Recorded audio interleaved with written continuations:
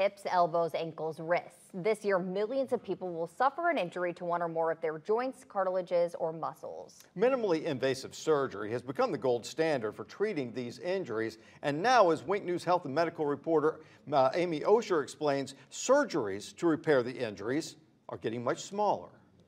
Jacob Ridding worried that severe knee pain would keep him from riding his bike to work.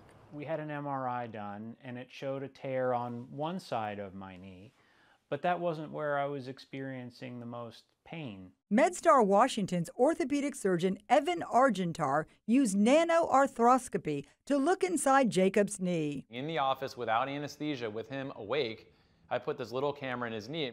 A normal scope is the size of a pencil eraser, the nanoscope the size of a pinhole. Minimally invasive surgery has evolved even further to be even less invasive than the minimally invasive.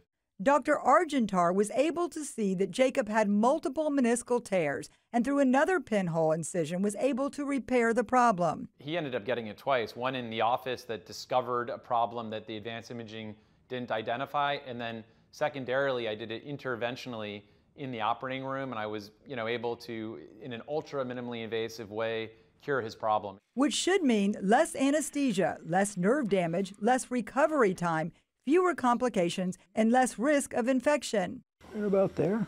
And less than a month after the procedure, Jacob was pain-free. Amy Osher, Wink News. Amy, thanks. The doctor believes that the nano procedures will become the new gold standard for arthroscope and may be used instead of MRI for some patients. Coming up, a curious